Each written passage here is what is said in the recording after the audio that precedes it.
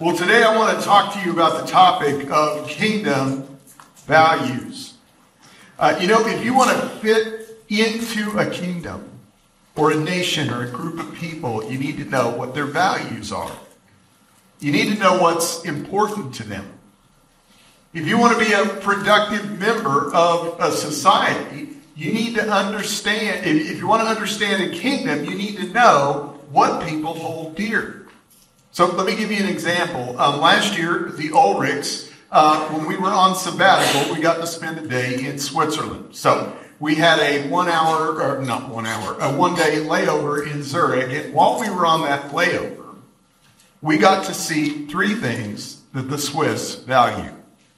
So first of all, let me just say they value money, because that place is expensive. Okay? Zurich is like one of the most expensive cities in the world. So Swiss banking is a thing, right?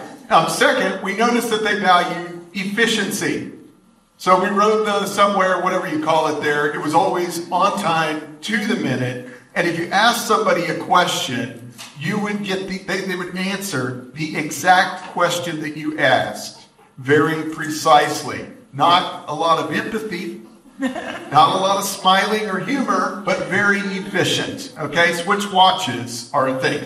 And so anyway, they love their efficiency. And then lastly, we learned that the Swiss love their chocolate. So they gave us chocolate on the plane when we arrived in Switzerland. When we went through the town, it seemed like every other shop was a chocolate shop. And at one point, we wanted to get something to eat at a restaurant, and we went into the door, and to go up to the restaurant, you had to walk over a giant glass staircase that had a river of chocolate flowing underneath it. Yeah. I kept looking for balloons. Yeah. Swiss chocolate is a thing. Well, anyway, the point is we can see some of the things that the Swiss value. And here's the thing. If you were moving them, if you wanted to fit into that kingdom, into that nation, if you wanted to be a productive citizen, you would need to know what values they hold. Well, let me say what's true of Switzerland is true in a much bigger way, a more important way of Jesus' kingdom. The kingdom that we, believers in Christ, are a part of. His kingdom has values. And if you want to truly fit into Jesus' kingdom, if you want to be a productive citizen, you need to know the values of that kingdom. And that's what we're going to talk about today. Today we are continuing in our sermon series called The Authority of the King. So this is, like Mitch said, this is a study of Matthew 8 and 9, two chapters that have shown us the authority of Jesus again and again. So far we have seen Jesus' authority over things like sickness, over nature, over legions of demons. And last week we saw Jesus' authority over sin. He forgave and he healed a paralyzed man. So we've seen stories that show the authority of the king. And we're going to see more stories that show the authority of the king in the coming weeks. But in today's passage, Matthew's going to take a break from showing us the authority of the king, and he's going to focus instead on the kingdom. Matthew is going to show us the kind of kingdom that Jesus is using his authority to build. He's going to show us the values of Jesus' kingdom. So let me invite you to turn in your Bibles to Matthew chapter 9, verses 9 to 17. Matthew chapter 9, verses 9 to 17. So in this passage, Jesus is going to show us three values that define his kingdom. Three priorities that we need to know if we want to be productive citizens.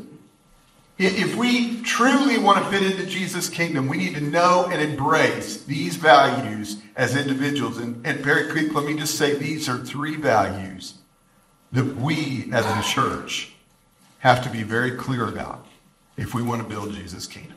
So Matthew is going to show us these values today. He's going to do that by telling us about an encounter that Jesus had with some tax collectors and some Pharisees and some followers of John. So let's read Matthew chapter 9, verses 9 to 17 and see this story. Now, just so that we kind of know where we're at in the general flow of things, in the last passage, Jesus claimed that he had the authority to forgive sinners.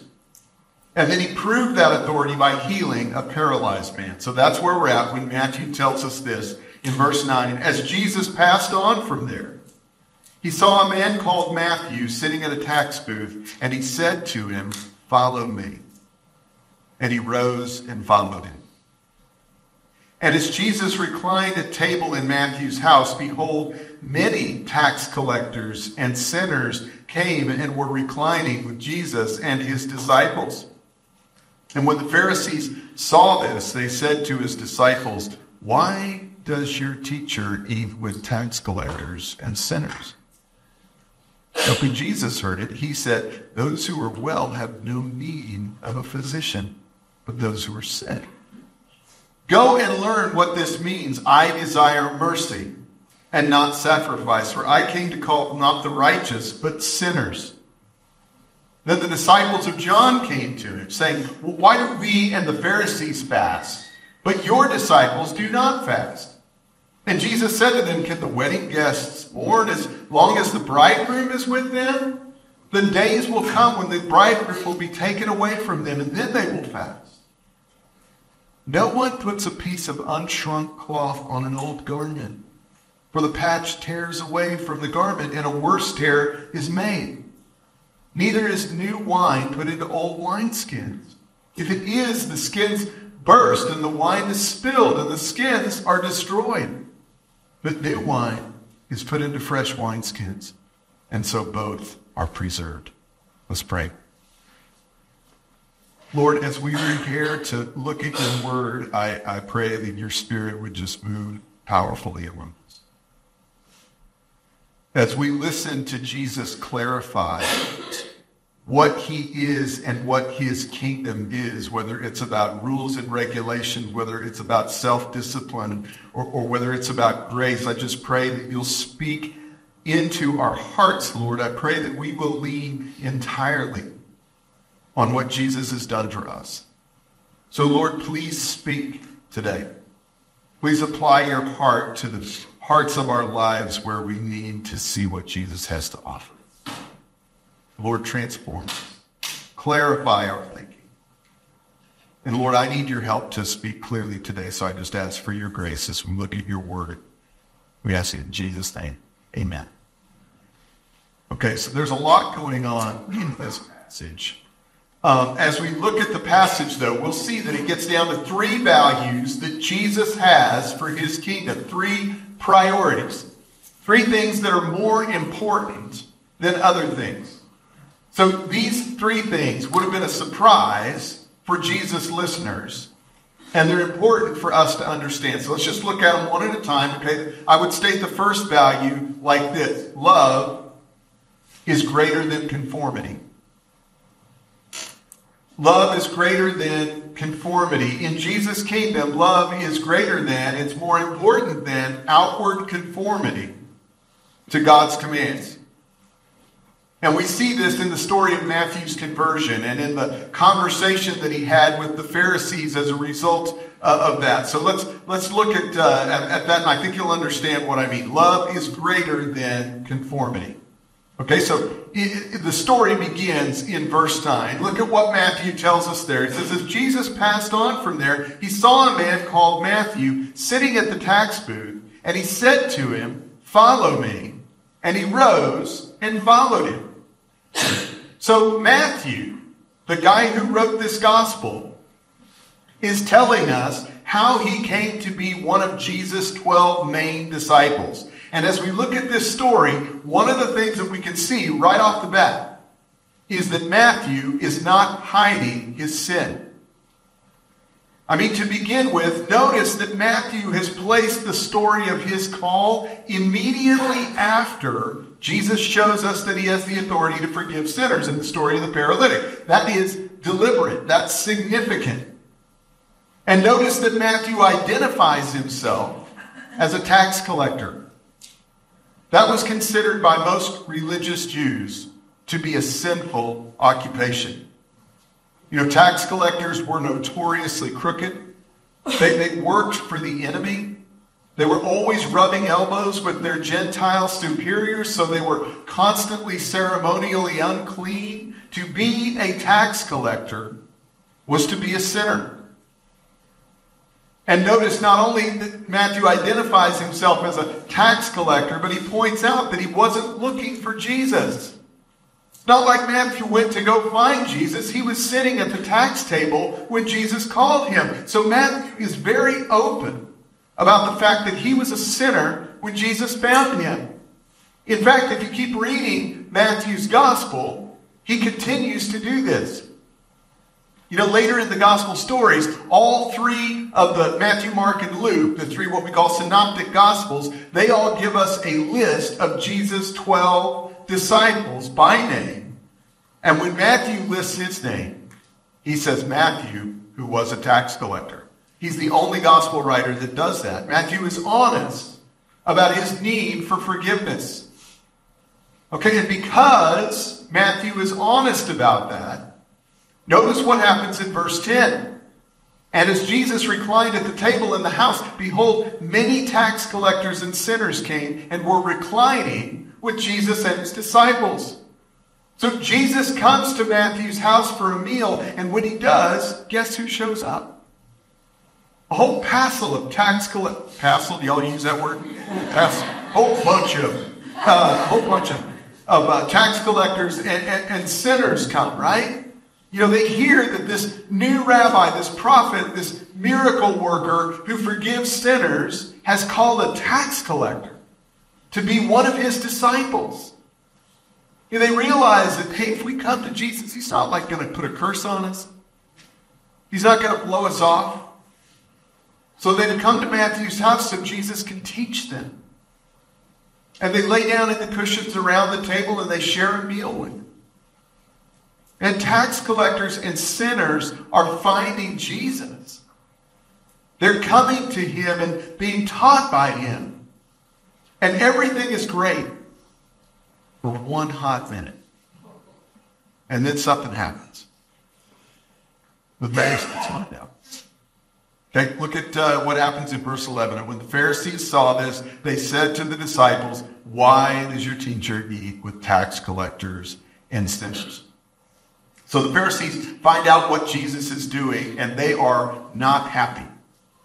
The Pharisees were these sort of popular religious leaders of Jesus' day, and at this point in Jesus' ministry, they are still trying to figure out what they think of him. So they're trying to figure out whether they can endorse him as one of their allies. They're wondering if they should teach Jesus the secret handshake. Okay, we have a secret handshake here at Perry Creek. Only 5 people know it. No, I'm just kidding. But they're trying to figure out whether they should do that. And this raises serious concerns about whether or not Jesus should be in their club. I mean, the Pharisees were very picky about who they worked with. Later in Matthew, Jesus is going to talk about how they'll travel land and sea just to find one person worthy to associate with. And here's the thing. I'm sure it raised some eyebrows when Jesus picked a bunch of fishermen to be his disciples. But now, he was choosing tax collectors. And the result was a Pharisee's worst nightmare.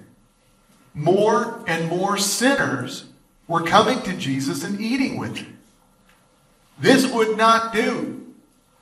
So they go to Jesus' disciples and they offer a little bit of friendly advice, just to help them out, right? They say, look, we're just trying to help here. But why is he doing this?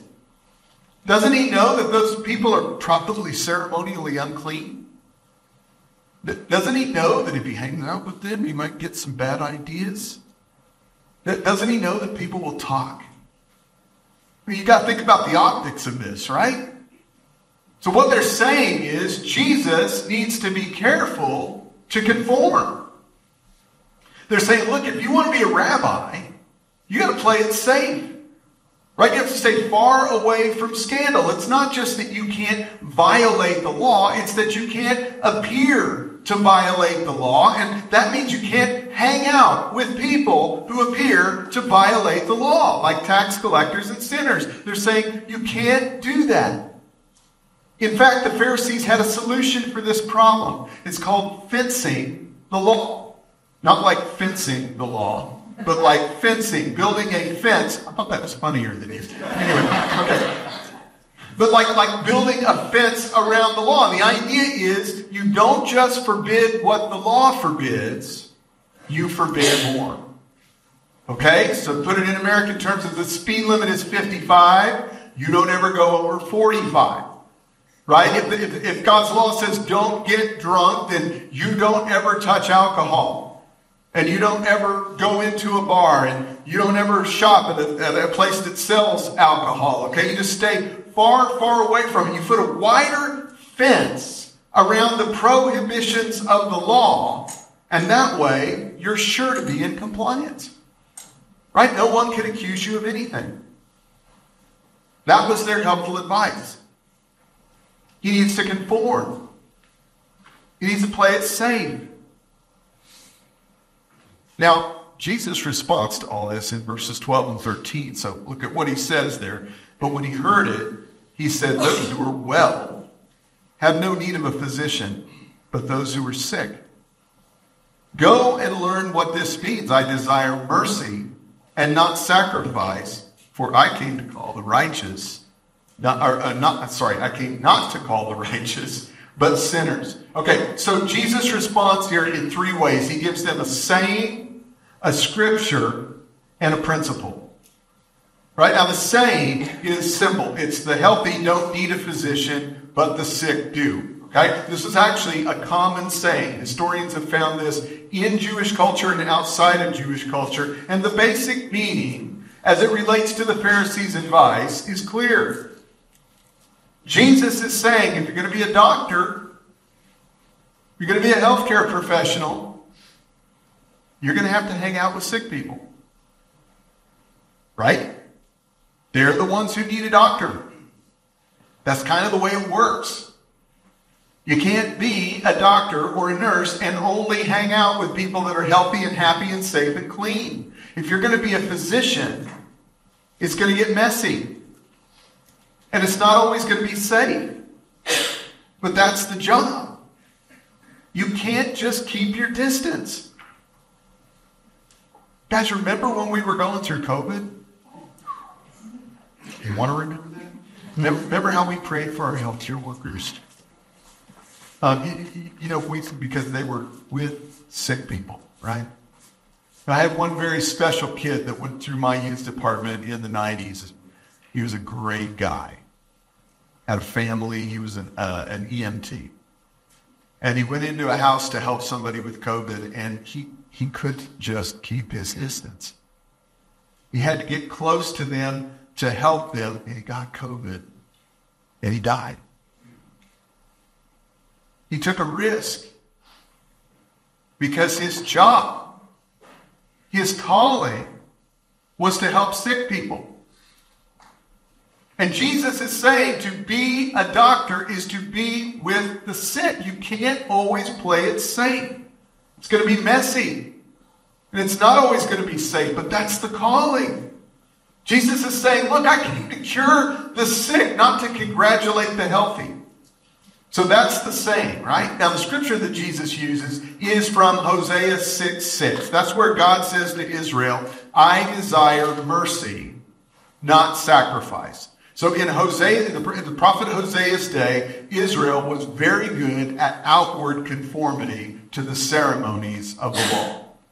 So they observed the feast, they gave the offerings, they checked all the ceremonial boxes on the outside, but their heart was miles away from where it should have been. They didn't love God. And you can tell it because of the way they treated each other. So God says in Hosea, look, if you love me, you would show mercy to others, but you don't. You cheat the poor, you mistreat your neighbor, there's violence and immorality. So God says to Israel in that passage, you can keep your sacrifices. Okay, what I want from you is not a sacrifice. I want you to love me. I want you to have love for me that results in mercy for your neighbor. So Jesus quotes that. And he's telling the Pharisees, you guys have missed the boat entirely. You're so busy checking religious boxes and looking down your nose at others that you've completely missed the command to love your neighbor as yourself. Jesus is saying, my kingdom will be different from what you're doing here. Love is greater than conformity in my kingdom. And Jesus closes with a principle. He says, I came not to call the righteous, but sinners. And Jesus is saying, listen, this is why I came in a nutshell. To call sinners. I didn't come to glad hand those who think they're righteous. I didn't come to congratulate the healthy. I didn't come to learn the secret handshake from you guys. I came for the poor in spirit. For those who know their spiritual poverty. I came for those who hunger and thirst for righteousness. I came to show mercy to those who need mercy. Aren't you glad that's why he came? And what Jesus is saying in all this is that in his kingdom, love is greater than conformity. He's showing us, as our king, that we have to love what God loves. And because Jesus loved what God loved, he was more concerned with helping sinners than he was with blame for not conforming. Love was greater than conformity. That's Jesus' first value here. And guys, here at Perry Creek, we have to reflect that value. We have to love what Jesus loves. And we have to make sure that this church is a place for sinners to find forgiveness.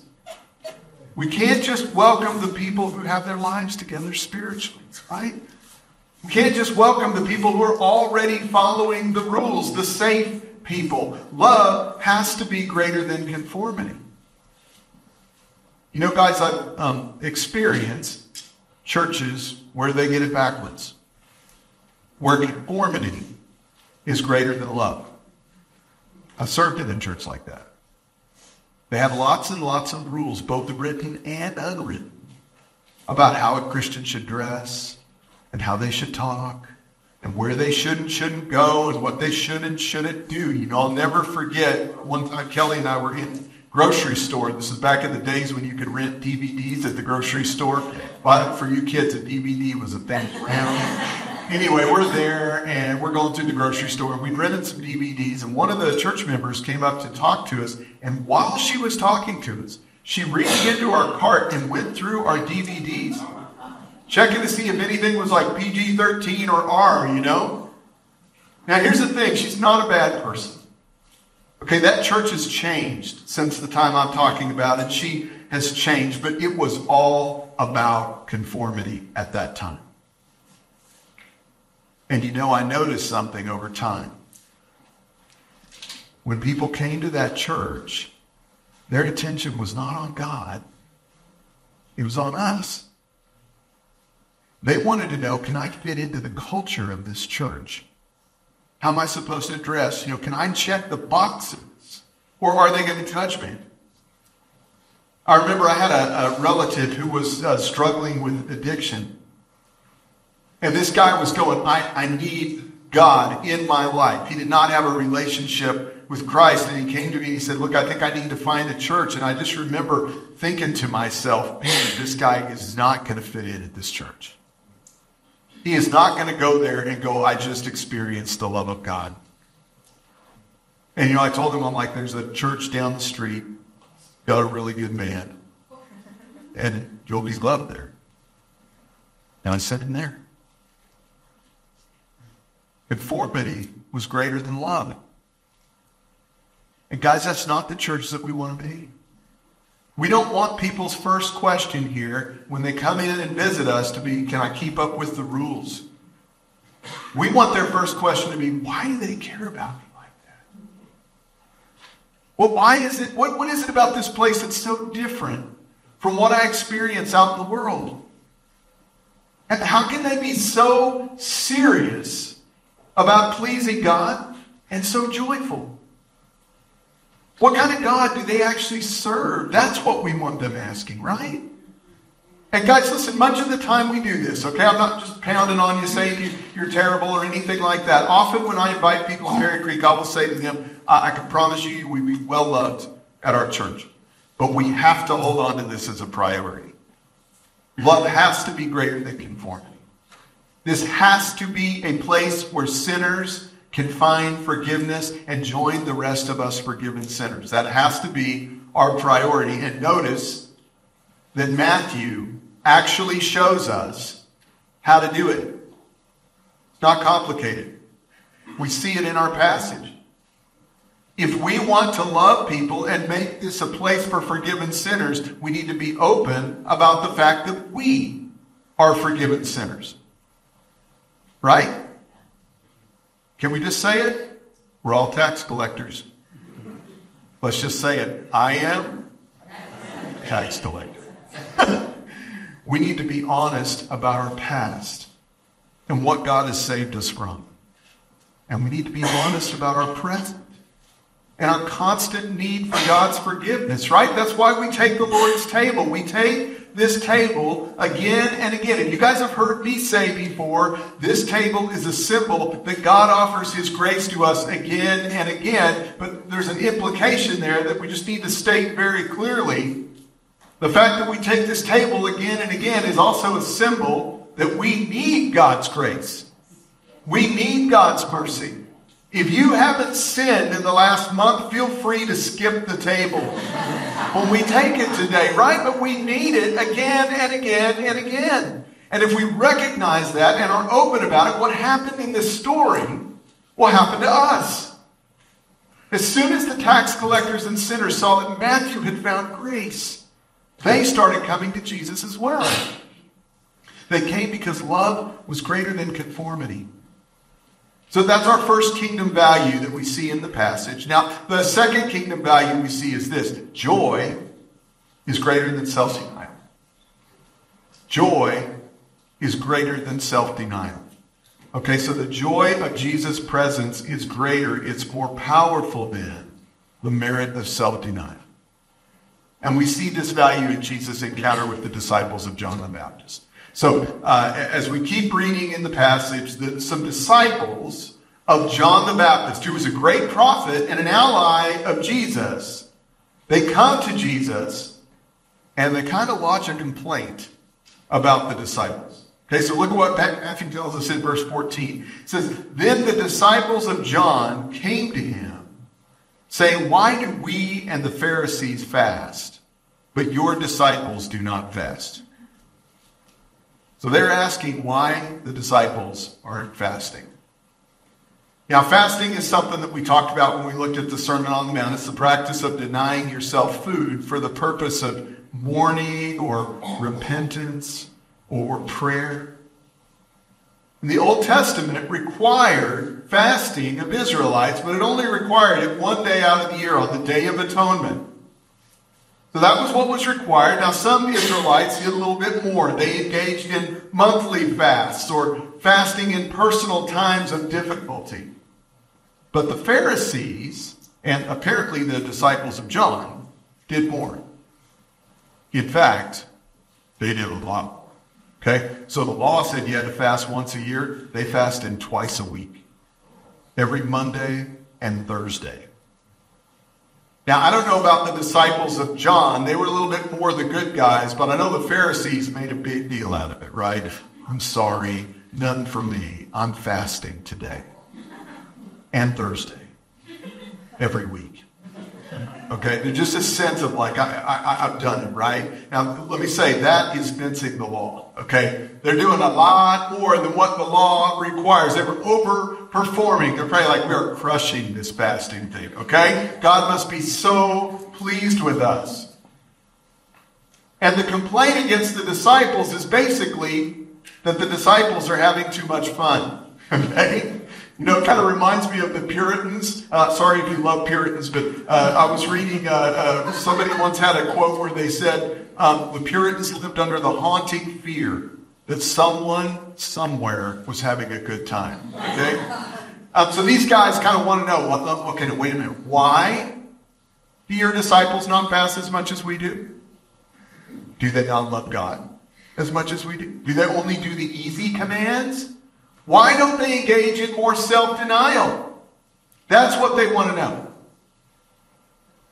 Now, Jesus' response must have been shocking to them.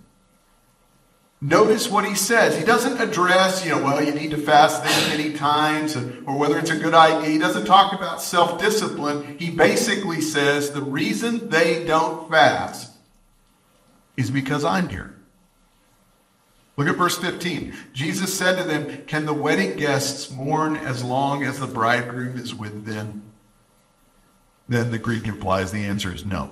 The days will come when the bridegroom is taken away from them, and then they will fast. So Jesus calls himself the bridegroom, and in saying this, he's making reference to John's disciples of something that John had said about it. Earlier, John had said, they were saying, how come so many people are coming after Jesus? And John said, because he's the bridegroom. I'm just the best man. Okay, he's the main star of the show. So Jesus now takes the imagery, and he says, I'm the bridegroom. And the disciples can't fast. They can't be miserable because the bridegroom is here.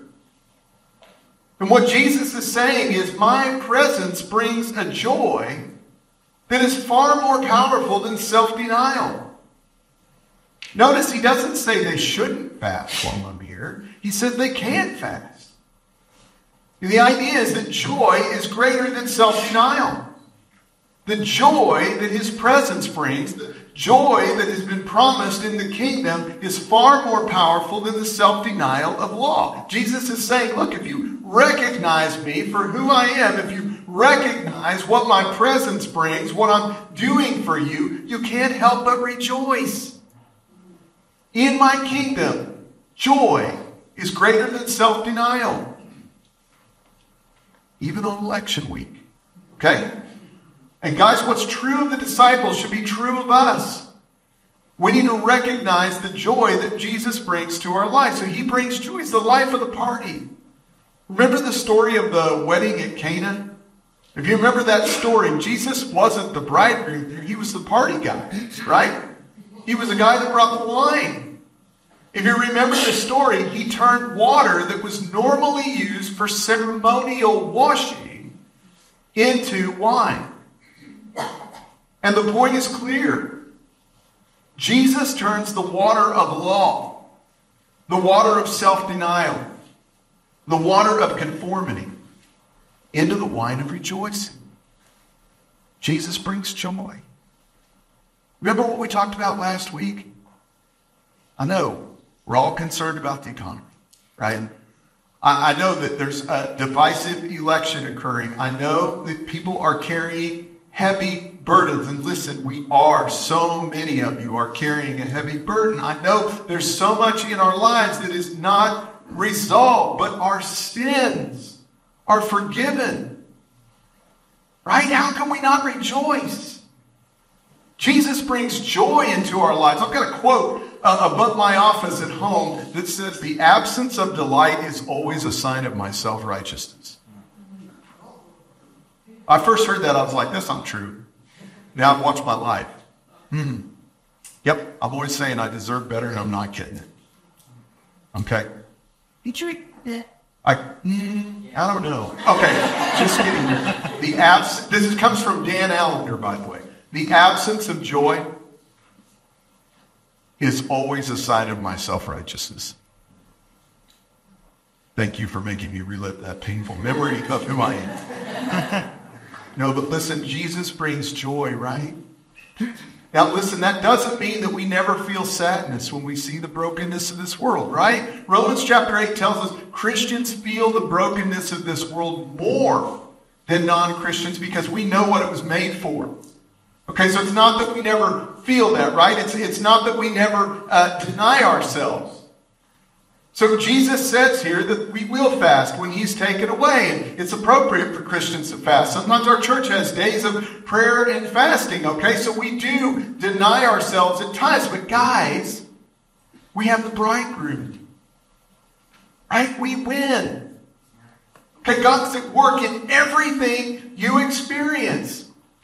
Listen, this world is it's not going over a cliff. It is headed for a divinely appointed ending, a climax, a giant wedding feast. And everything that we experience, every victory that you've had this year, every failure that you've had, every challenge Every temptation, it's going to make sense someday. And we'll see how God used it for good. Now listen, that should bring us joy. And joy is so much more powerful than self-denial. Listen, I've tried it both ways, okay? I've lived a life of self-denial to try to kind of measure up to what I thought a Christian should be, and I've depended on God and leaned into His joy. And I can tell you, it's far more powerful than self-denial. You know, the Bible says in several places, the joy of the Lord is my strength. And I used to just think, that's not a nice Bible talk thing. But you know, over the last few years, I've looked at that and it's really true. Joy gives strength. In fact, Kelly could tell you, every single time I preach, I ask for 4 things, every single time. And one of those is joy. Because joy is power. Joy is greater than self. Okay, so that's the second kingdom value we have in this passage. So love is greater than conformity. Joy is greater than self-denial. But there's a third kingdom value that Jesus presents here. And this one is important. I mean, they're all important. But this one is overarching. Okay, this one is overarching the other 2 values. And this is one that we cannot get wrong. If we get this value wrong, we miss the whole point of what we've been reading in the last 9 chapters, okay? And it's this: kingdom is greater than religion. The kingdom is greater than religion. So Jesus closes this passage with 2 statements that are 2 snapshots. They're actually like 2 little mini parables that help us understand how His kingdom works. Look at what He says in verses 16 and 17. No one puts a piece of unshrunk cloth on an old garment, for the patch tears away from the garment, and a worse tear is made. Neither is new wine put into old wineskins. If it is, the skins burst, and the wine is spilled, and the skins are destroyed. But new wine is put into fresh wineskins, and so both are preserved. Okay, so in the first example, Jesus talks about a garment and a patch. Now, let's be honest, we don't patch very many things these days, right? We give them away or get rid of them or whatever. But in Jesus' day, the garment was a big deal. And so you patched it.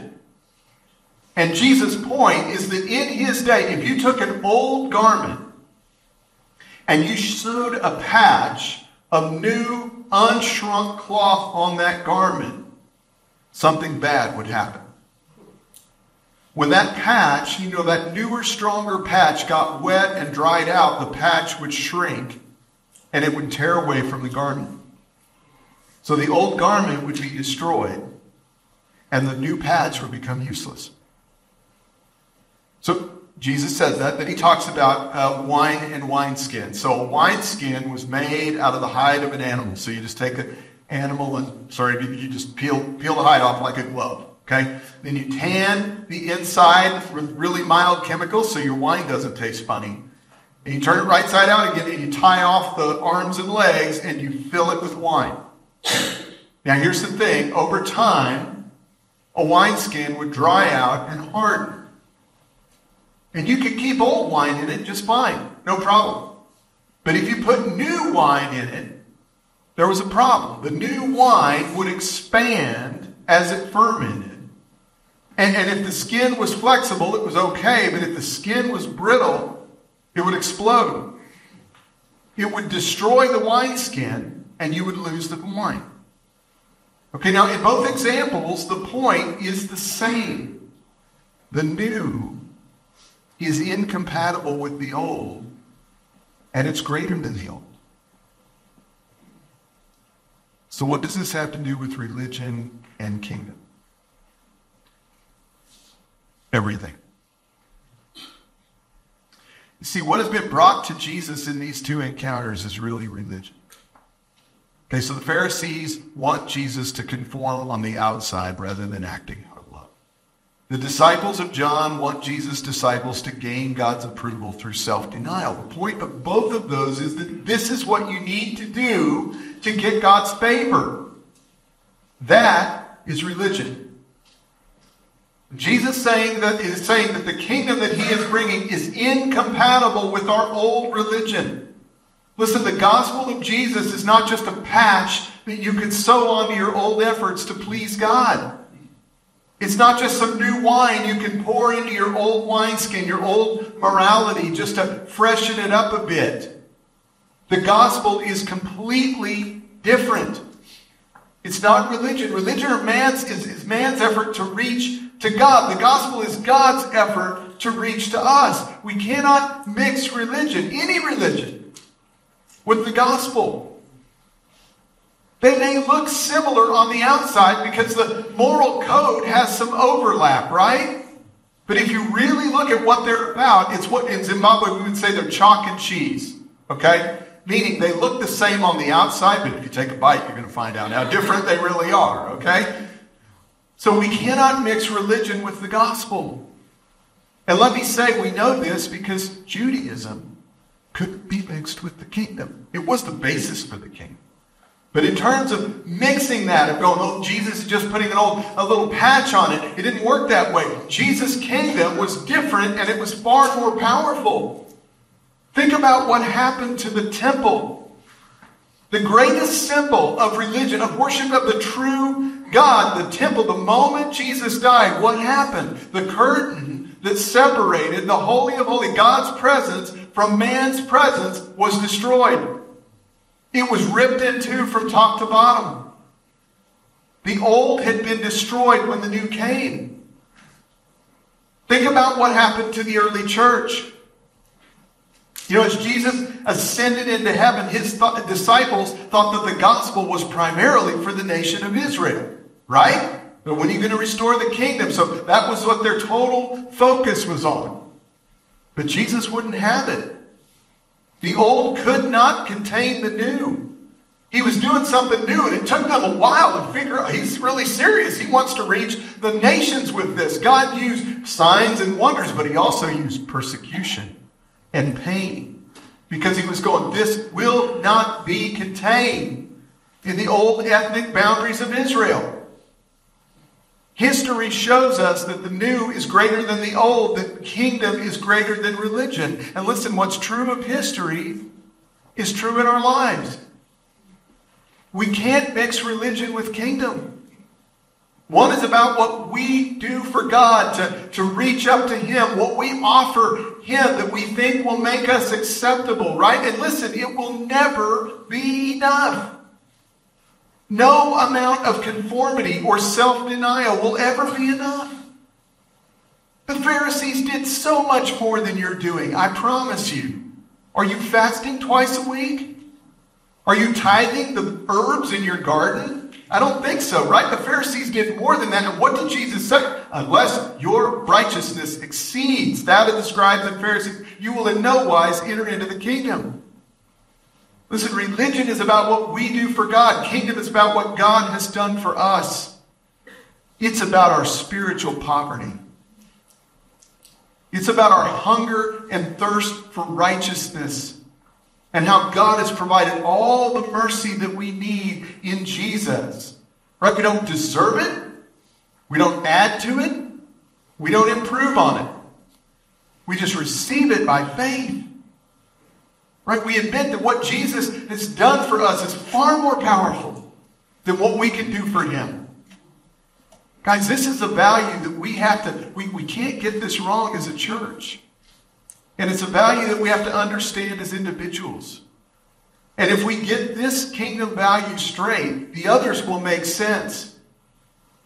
Love, joy, all the incredible demands that Jesus gave us in the Sermon on the Mount, if we understand that we are responding out of what God has done for us, out of his mercy, that we are showing him gratitude and not just self-denial that we can measure up, it will all make sense if we understand that his kingdom is so much bigger than what we want to make it with our religion.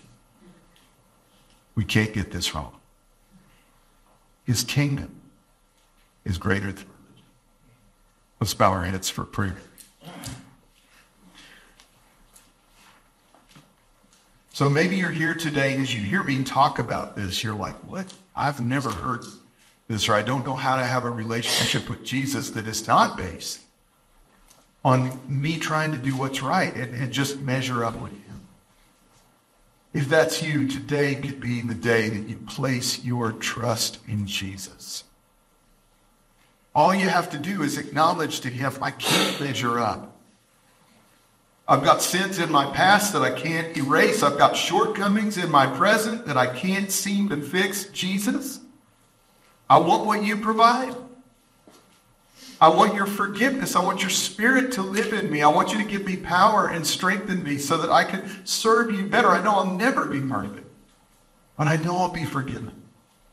Today could be the day that you do that. There's no formal thing that you have to do for that to happen. All you have to do is ask God for help, for his mercy and his forgiveness based on what Jesus has done.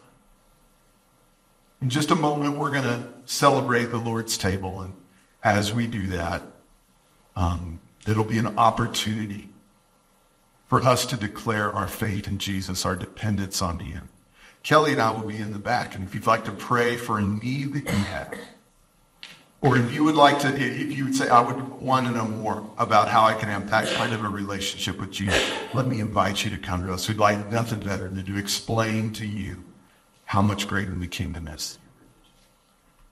Let's pray. Heavenly Father, Lord, we just thank you for your word. We thank you for your challenge. Jesus, we thank you. We give our best efforts to be good, nice people. But if we're honest, we look at it, we go, we fall so far short of what we know we're supposed to be. But you don't. So help us to rely on you day in and day out. Make your mercy more in our lives. We pray that you will bless our time at the table, transform us, change us. We ask in Jesus' name.